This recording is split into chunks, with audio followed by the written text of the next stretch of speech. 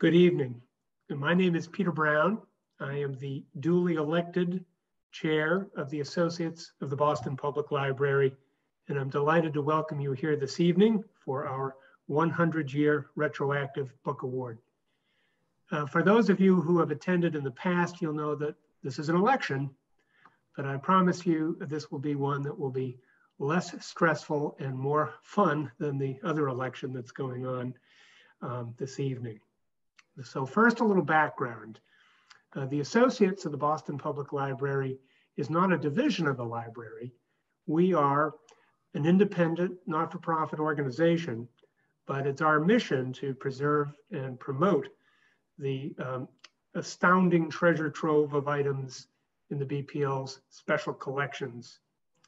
These collections comprise hundreds of thousands of manuscripts, works of art, photographs, historical artifacts, ranging from a Shakespeare First Folio to probably the preeminent collection of anti-slavery materials anywhere in the United States, including letters and writings from abolitionists such as William Lloyd Garrison, Frederick Douglass, Sojourner Truth.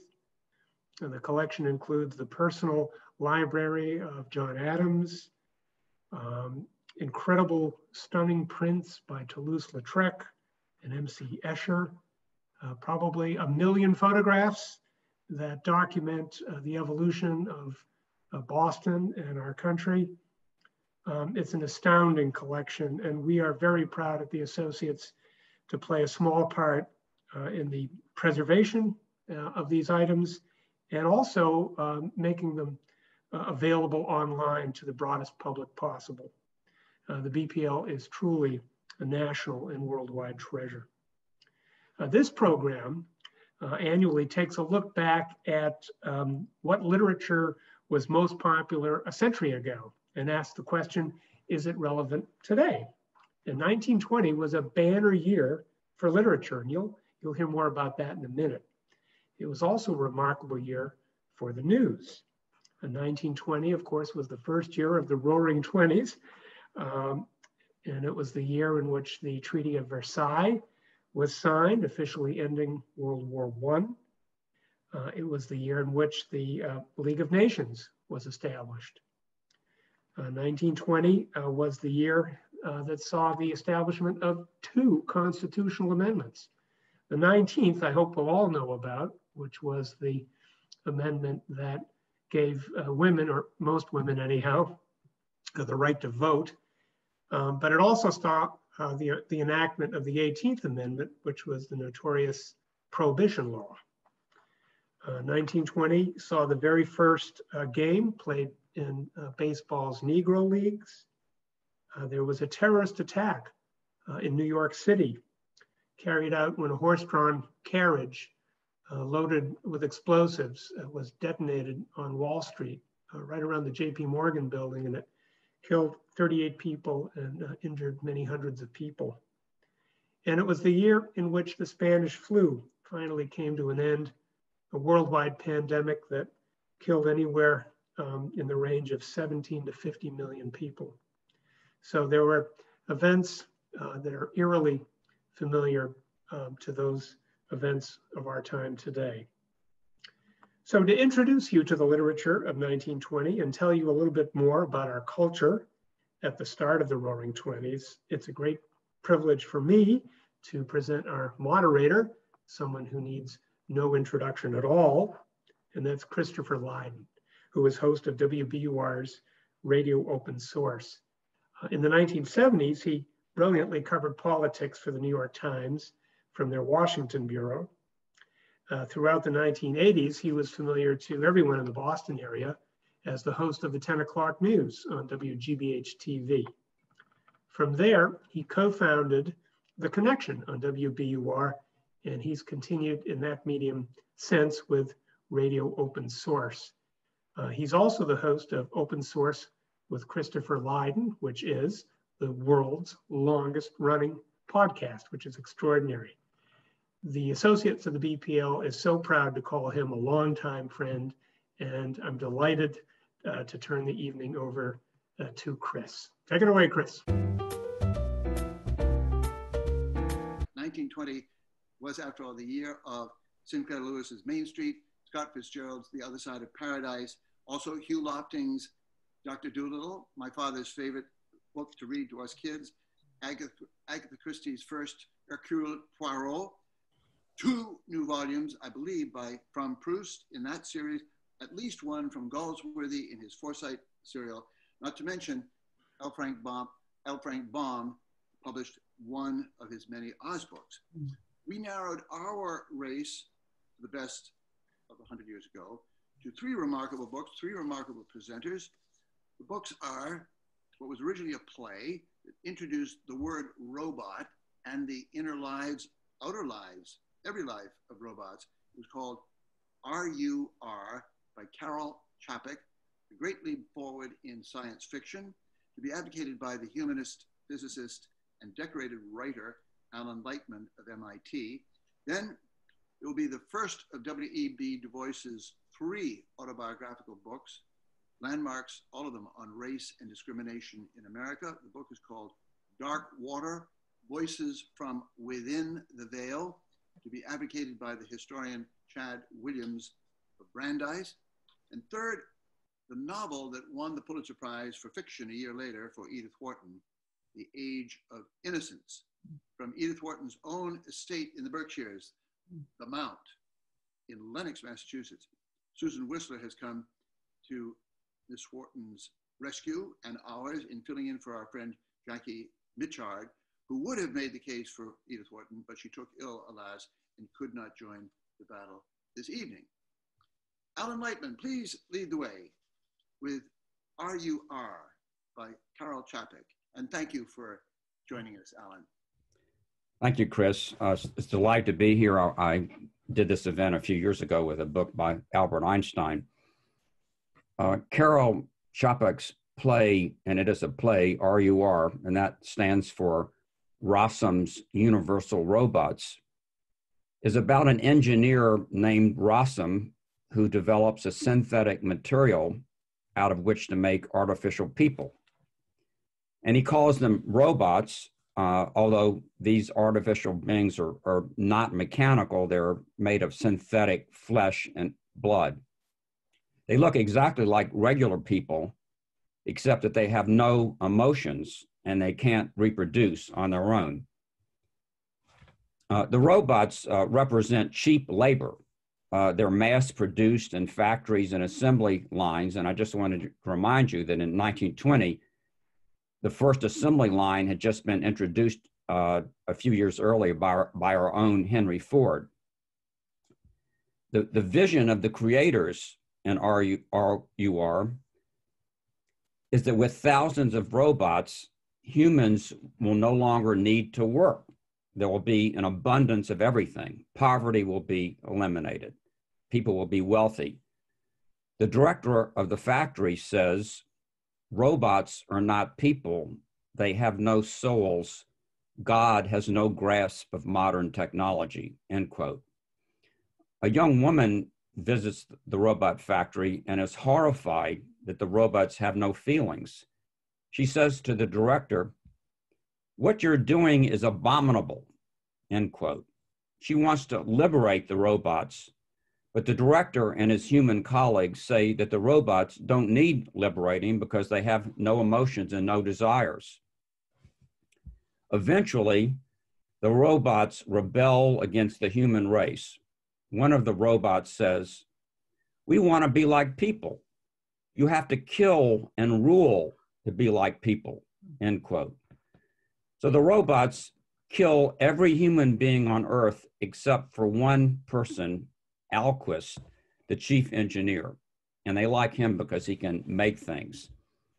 At the end of the play, 2 robots, a male and a female, miraculously discover that they have developed feelings. In fact, they fall in love with each other. The one remaining human, Alquist, is cheered by this development and feels that life will continue. The author of this play, Karel Čapek, was born in 1890 in a small town in what is now Czechoslovakia. For R.U.R. and other works, He was nominated for the Nobel Prize in Literature 7 times, but never won. Čapek was deeply influenced by a number of factors, specifically the horrors of World War I, the terrors of modern technology, and Mary Shelley's famous novel, Frankenstein. R.U.R. has had dozens of performances all over the world, and as Chris said, is regarded as the first science fiction theater and was responsible for inventing the word robot. The play initiated a lot of debates among intellectuals about what it means to be human, just like H.G. Wells' earlier novel did, The Island of Dr. Moreau, in which a scientist goes to an island just as Čapek's engineer and creates beasts who are half human and half animal. In an article that Čapek wrote for the Saturday Review in 1923, he said that the engineer of his play, Rossum, is inspired by a foolish and obstinate wish to prove God unnecessary and meaningless. A product of the human brain, Čapek wrote, has at last escaped from the control of human hands.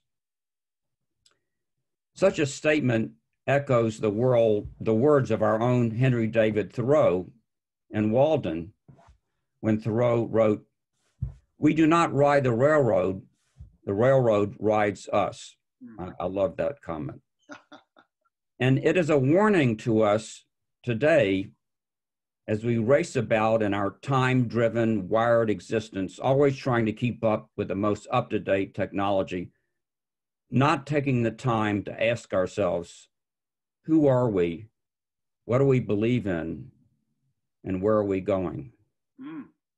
Thanks, Chris. Quick question, Alan. Why does this, your summary, and it's a book that's brand new to me, but why does it remind me so much of Brave New World, Aldous Huxley, in which it's not robots, but it's roboticized people and reproduction and tyranny and drug use to dehumanize all of us, etc. Well, it certainly reminds me of that. But I thought of H.G. Wells' book because in both cases you have beings who are part human and part not human. And I think that that's what we have coming for us in the future, when in the next 50 years, we'll probably have computer chips planted in our brains that connect us directly to the internet. Being hashed at MIT as we speak, right? Right. We're more techno than bio. Right. Thank you. That's a strong case for an interesting book, Alan. Next comes Chad Williams. And let me just say, his big book, a landmark among American historians, is titled Torchbearers of Democracy, African-American Soldiers in the World War I Era. Thank you, Chad Williams, for joining us. Thank you very much, Chris. It's a great pleasure to be with everyone this evening. And the book I'm going to be discussing comes directly out of the World War I era. And I think is particularly relevant today, of all days, because W.E.B. Du Bois warned us. Through our mental and emotional exhaustion, I'm sure we're all still trying to process the events of last night, the still uncertain outcome of a historical election.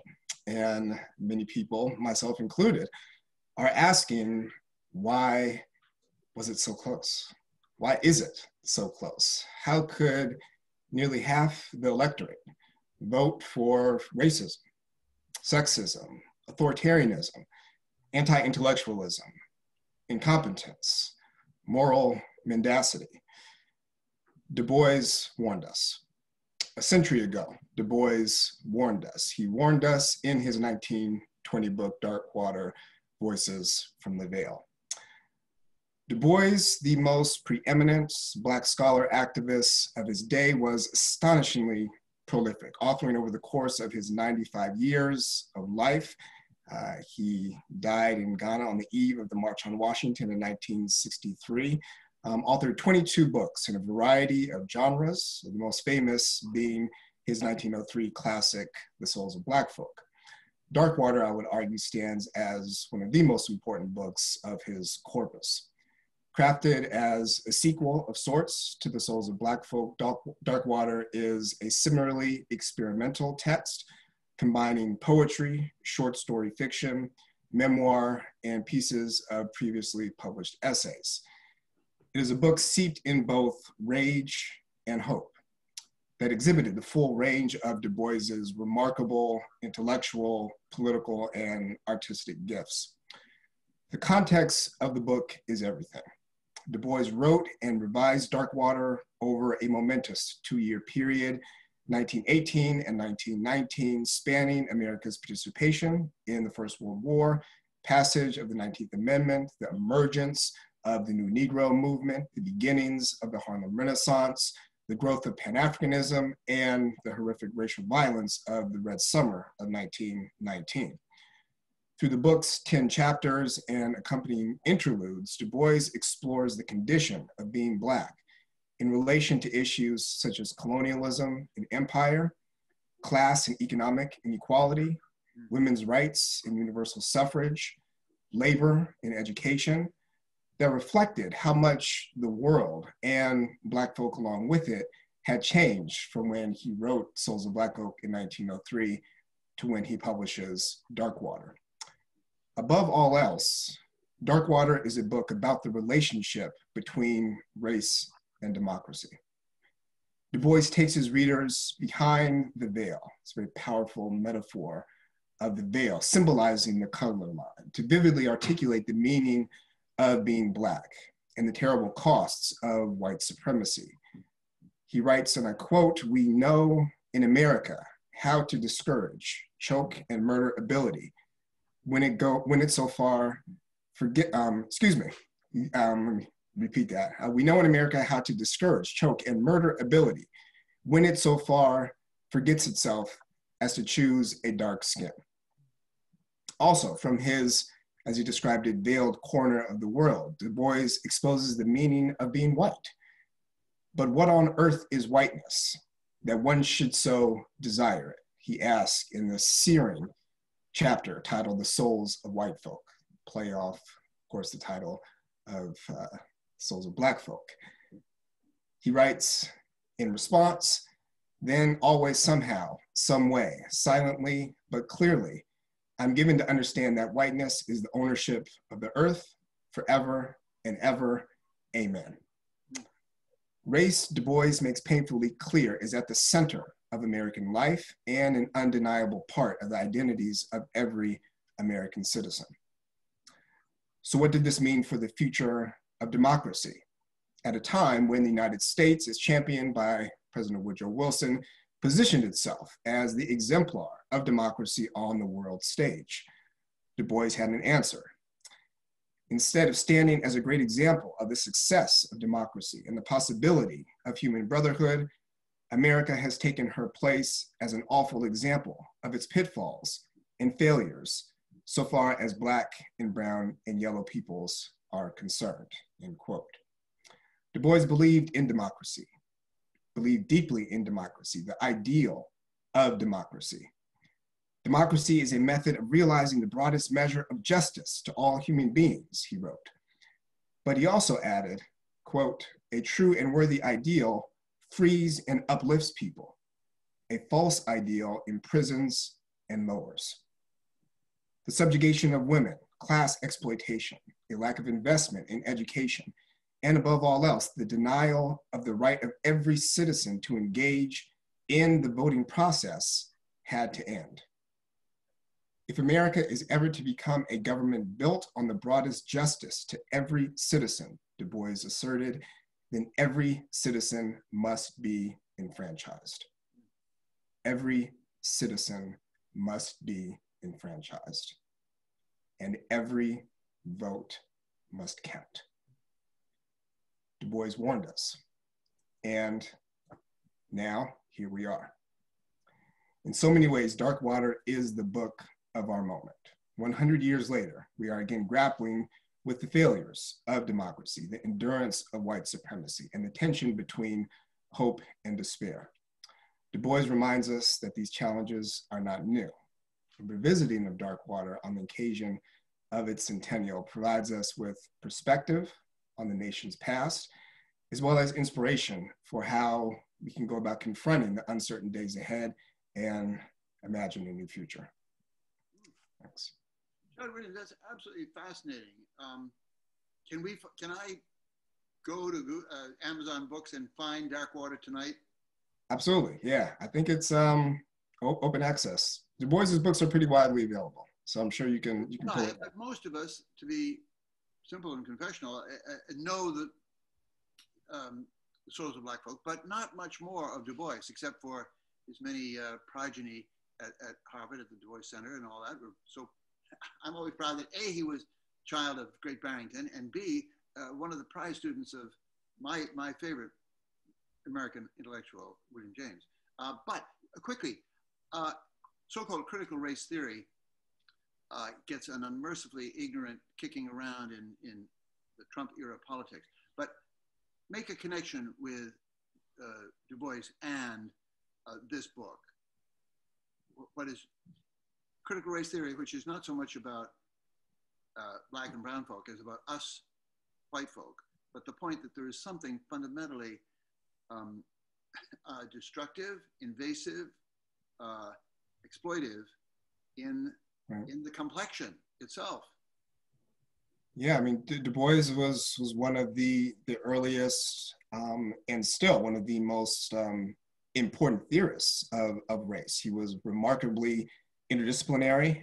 He was a historian, as well as a sociologist, a philosopher, a political scientist, a novelist, an essayist, and he brought all of those tools to bear on trying to understand the meaning of race, its endurance, but also race as an expression of both individual and collective identity. And in Darkwater, and particularly in the chapter, The Souls of White Folk, he really pioneers the study of whiteness, right? Of understanding how white folk also have race and how their whiteness informs their individual actions, but how whiteness had also informed the actions of nations, and rooting this desire for whiteness and white supremacy more broadly in the destruction that had come out of the First World War and that he was still grappling with by 1920. Wow. I mean, can one imagine W.E.B. Du Bois confronting or seeing, envisioning our president to this point? I mean, I'm sure he would have a lot to say. No, this is terrific, and I'm going to order Darkwater tonight. Thank you very much, and don't go away. For our number 3 book, Susan Wissler has been running the Mount since 2007, and she has overseen the evolution of a mere mansion, shall we say, Edith Wharton's house in the Berkshires, into a historical museum that has now a cultural center for year-round artistic and literary programs. Welcome, Susan Wissler, and let's hear it for Edith Wharton and the Age of Innocence. Thank you very much. I'm delighted to be here, albeit on somewhat short notice. But I am very impressed with the competition this evening and with the eloquence of the advocates for the two other books. So I am sitting actually in Edith Wharton's library, just to let you know, here at the Mount. And I thought, sort of as a conversation breaker, I would share with you that we recently this year, in the 100th centennial, received Wharton's own copy of The Age of Innocence with her signature. So it's a pleasure for me to share that with you tonight. So Wharton did win the Pulitzer Prize in 1921 for The Age of Innocence. She wrote it, the war had just ended, and she actually wrote it in just 7 months. It's not the book that she wanted to write. She was still quite traumatized by the way the war had ravaged Europe and in particular France, and she was deep into a novel on another war story. And the armistice hit, and her publisher said, you know what? The American audience is sick of war stories, and they want another novel of manners. And so she'd already received the advance for the war story, but she quickly switched gears, and within 7 months actually came up with what is, I think, pretty widely regarded to be her greatest novel. Like DuBois, she was very prolific, over 40 books in 40 years, all different genres.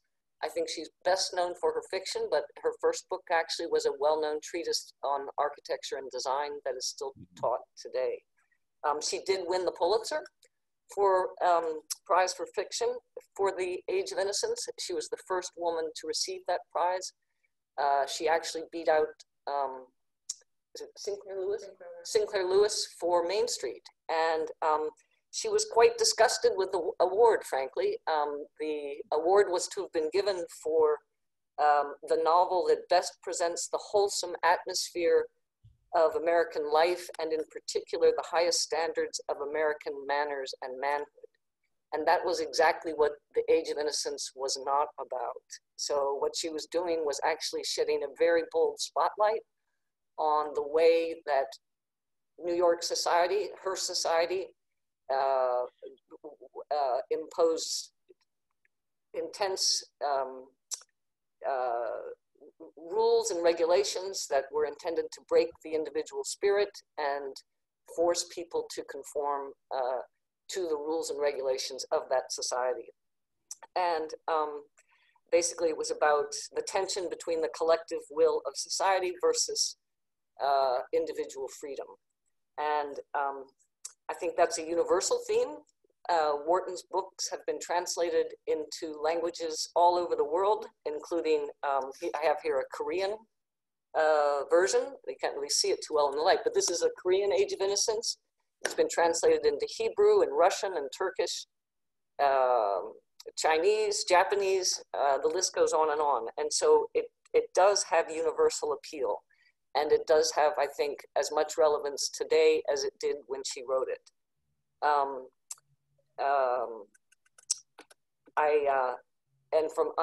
it also is a very, very good read. And I think we can't forget that when we are judging works 100 years after their time. And I just thought I would share with you, I mean, her writing is muscular, and she packs dynamite into every single sentence. And I thought I would just share with you one sentence. And this is a description, and I'm assuming that most people are familiar with the plot of the novel, in part because it's taught often in schools. And then there was, of course, Martin Scorsese's 1993 adaptation to film, which actually rocketed The Age of Innocence for a second time to #1 on the charts. So it was #1 back in 1920, and it was #1 again in 1993. And so this is a description of the great matriarch of the New York Society, Mrs. Manson Mingott, who is the grandmother of Elena Lenska, who is the sort of exotic countess who arrives in New York City from Europe, and basically is like a wrench in the spokes of a bicycle, and throws everything into disarray because she's highly attractive and she's very sexy, and sort of the chosen gentleman of this particular clan, who has already been decided that he's to marry one particular woman, is all of a sudden thrown off track by the arrival of Ellen. And this is her grandmother, who's the great matriarch, who at this point, when we are introduced to her, she's become so large and overweight that she can no longer make it up into her bedroom. And so she has broken, she says, in flagrant violation of all New York proprieties, she has made her reception rooms on the ground floor. And this is one of my favorite sentences from the book.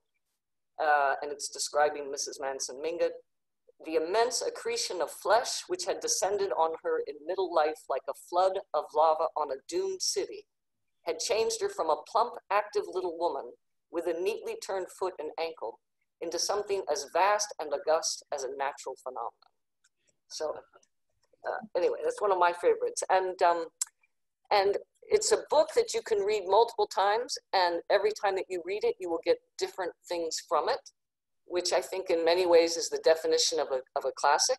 Certainly Elif Batuman, who wrote a recent foreword, regards a classic that way, and depending on the age you are, you identify differently with different characters, and it will mean different things to you.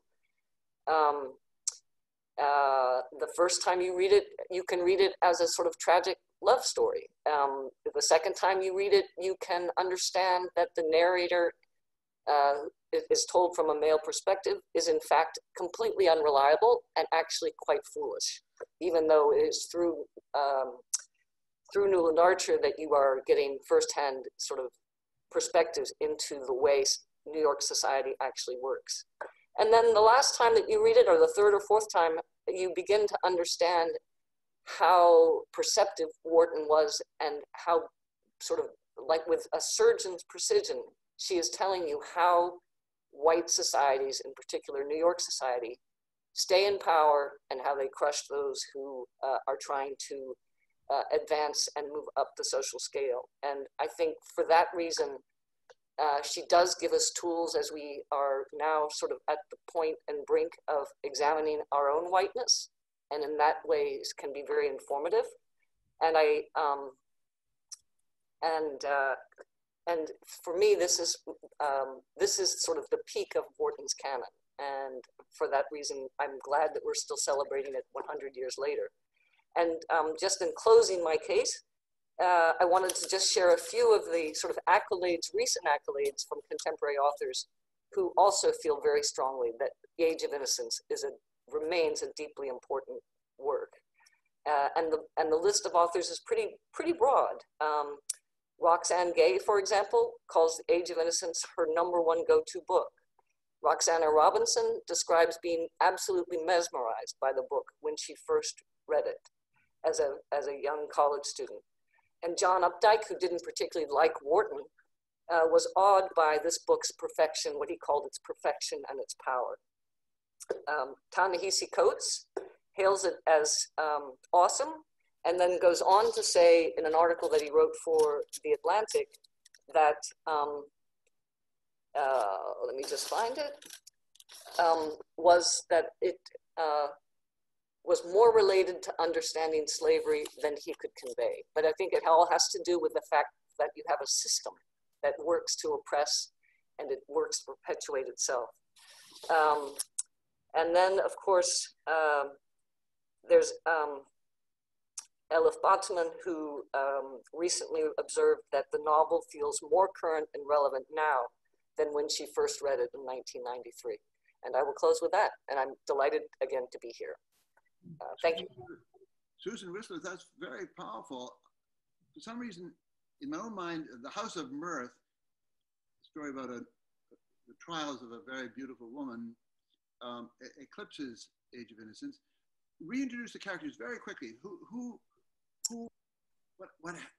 Okay, so so the main characters are Newland Archer, who comes from a very well-bred New York society family, and the families have decided that he shall marry a young woman by the name of May Welland, also a good family. And Ellen Lewenska is a distant cousin who has been raised in Europe, was married to a count who did all kinds of, though it's sort of off screen or off page, all kinds of horrible things to Ellen Olenska, and she's decided to leave him and seek a divorce. And divorce is still quite scandalous. And so Newland is engaged, he's a young lawyer, to convince Ellen Olenska, for the sake of the family reputation, to not seek the divorce. And in the course of that, they fall in love. Newland tries to break his engagement, but he actually puts conformity above everything. And so even though his desires rest with Ellen Olenska, he cannot force himself to break the engagement and go against the clan. And then there's this wonderful sort of scene towards the end of the novel where the clan has all gathered for dinner, and it's where they are making the final cut. And of Ellen Olenska, and Ellen was being shipped back off to Europe, where she spends the rest of her life. And then there's an epilogue. Anyway, that's sort of the broad brush, and maybe in the questions we can flesh out the plot a little more. Yeah, no, that's just terrific. But obviously, this is not a novel of manners. It's something much deeper psychologically and philosophically. If perchance her eye had fallen on the chapter in the DuBois book about the souls of white folk, do we know whether she ever confronted the work or met the work of DuBois? But what would she have wanted to add to that conversation about some deep disguised drives in white folk? Well, because I'm such a latecomer to this discussion, I'm actually have been allowed to have my colleague in the room with me. So, Anne, I don't know if you have any thoughts on that. Sorry. Okay. So they have had a conversation. Is what I'm wondering. Hear me?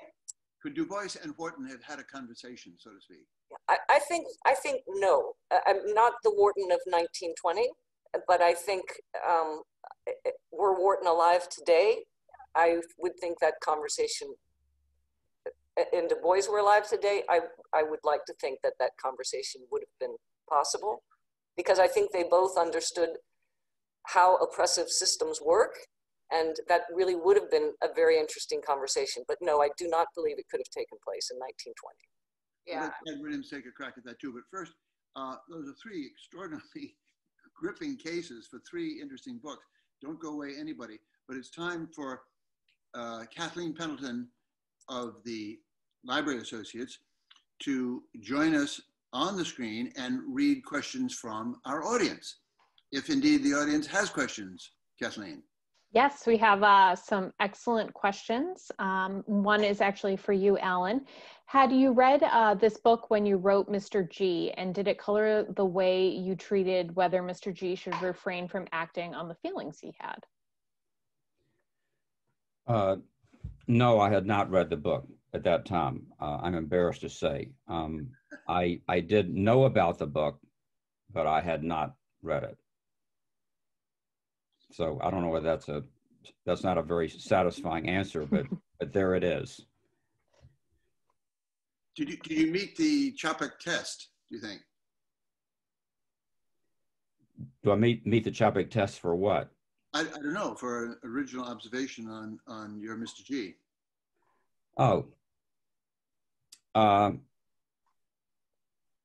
Mr. G is God, and God in my book, Mr. G, which is a novel, God is he is all-knowing but not all-powerful, and he's a humble being, and he decides that he after he creates planets and stars and humans and people on other planets, he decides that he should not intervene because he would startle them too much. So I don't want to take up any more airtime. That's good. Over to you, Kathleen Pendleton. Excellent. So this is a question for all the champions. Did where the books were written influence their authors? I believe that Čapek is indelibly associated with Prague, while Wharton was living as an expatriate in Paris, and DuBois had been in Paris at the time of the peace conference. I guess I'll start. Darkwater, as I mentioned, was really written or compiled, revised over a 2-year period. It's a collection of original pieces as well as previously published pieces, excerpts from editorials DuBois had written in The Crisis, the magazine that he edited, the journal he edited for the NAACP. So he was in multiple places as he was kind of devising Darkwater. He was in New York. He was also in Paris, in France, as you mentioned, he traveled to France after the armistice, where he organized the Pan-African Congress, among other activities. So the book really reflects the kind of totality of his activities during this 2-year period, as well as his location, both globally as well as domestically. Well, I can jump in briefly about Karel Čapek. I don't think that Čapek could have written that book or would have wanted to write that book had he been, say, living in New Jersey or anywhere in the United States. He was living in Eastern Europe, and his life was very much shaped by the war.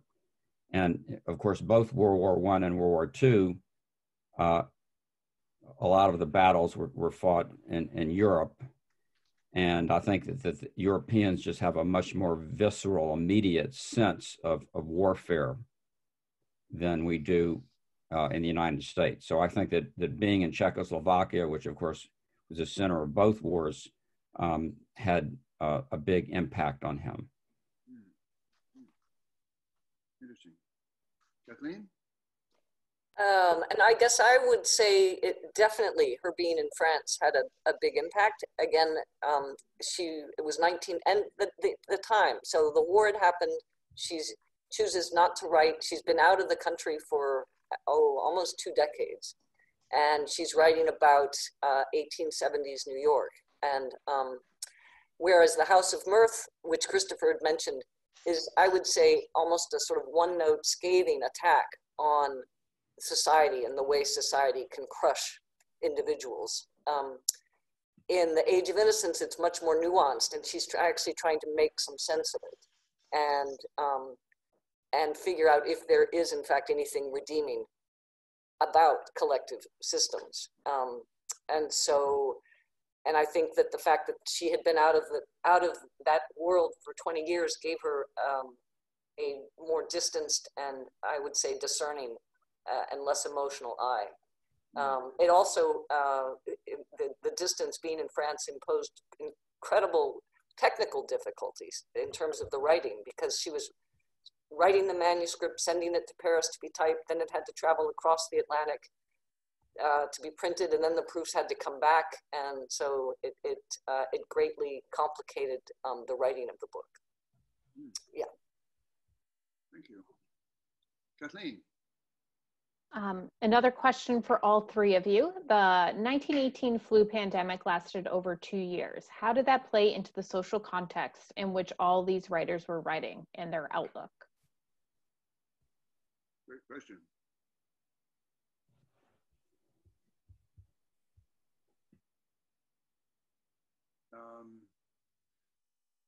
Chad Williams, for starters, I mean, did DuBois leave a record of himself and the flu, Spanish flu?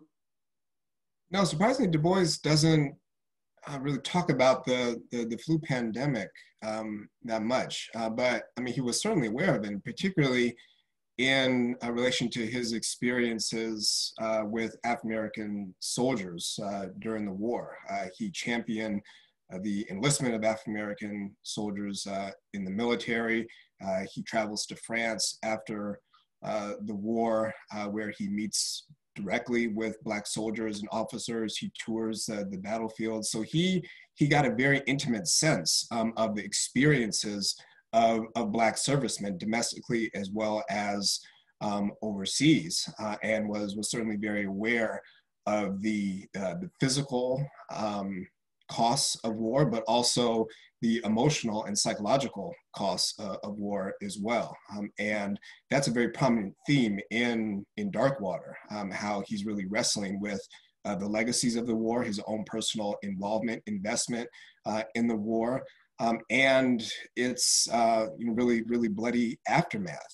How many African-American soldiers, after they come back from serving in the military, have to confront the most kind of virulent forms of American racism. So this kind of theme of death, right, in all of its different manifestations, you know, whether it's through the flu, on the battlefield, in cities like Chicago and Washington, D.C., where race riots were erupting, how African Americans really grappled with these very powerful questions of hope and despair, life and death, the possibilities of democracy in America. You know,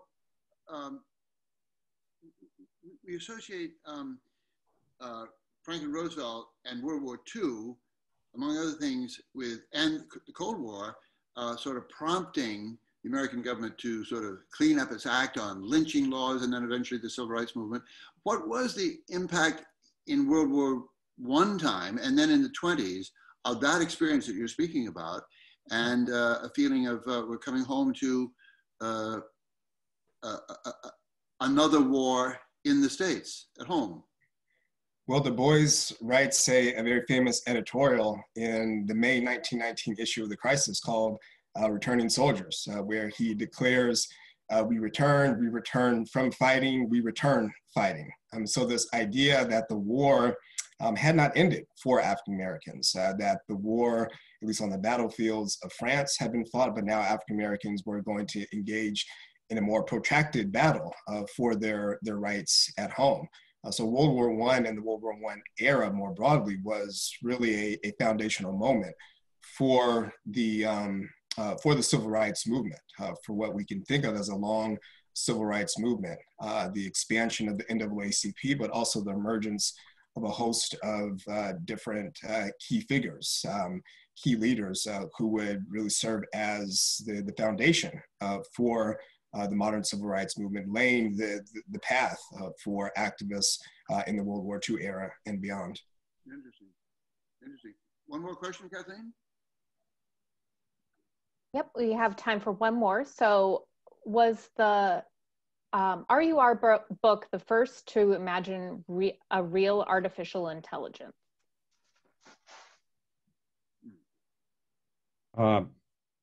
Probably not. I'm not sure about that. H.G. Wells, as I mentioned in his Island of Dr. Moreau, which I think was 1896, that his creatures were certainly artificial and they were intelligent. But I'm going to guess that there was there was some science fiction even before that imagined artificial intelligence. I just am not sure exactly what it was. Can I just say, it's fascinating how these themes keep crossing. I'm just barely begun in a fascinating book from an MIT artificial intelligence guy, a dissenting PhD in the realm of artificial intelligence, and it's called Artificial Whiteness, and it's about the latest trick in the white folks book is artificial intelligence, and as it's all constructed. The author Yadane Katz argues with a kind of white against a white sort of matrix or design. So there we go. What goes around comes around, and it all comes back to what? Whiteness, blackness, race theory, visions of society. It's been totally fascinating for me. I hate to stop, but I think we're up against the deadline. Kathleen, and maybe Peter will lead us out. Oh, Kathleen, we have a vote, don't we? Oh, we do, of course. That's Kathleen. Kathleen is the vote counter. She's the Pennsylvania of the Boston Public Library. Oh, don't tell me that. Yes, we're gonna, survey's gonna pop up on all of your screens to vote for what the best book was. And we'll take some time to tabulate the votes, not as long as the election, and we'll let you know the winner shortly. Does anybody want to warn us against voting fraud here, or stuffed ballots or mail-in ballots or anything like that? So are we allowed to vote as well, or do we have to abstain? Does our vote count? Oh, everyone's vote counts. Okay, good. Everyone votes. Every vote Yay. should count. All right. At the polling place. Love it. Thank you. I'm going to mail mine in. I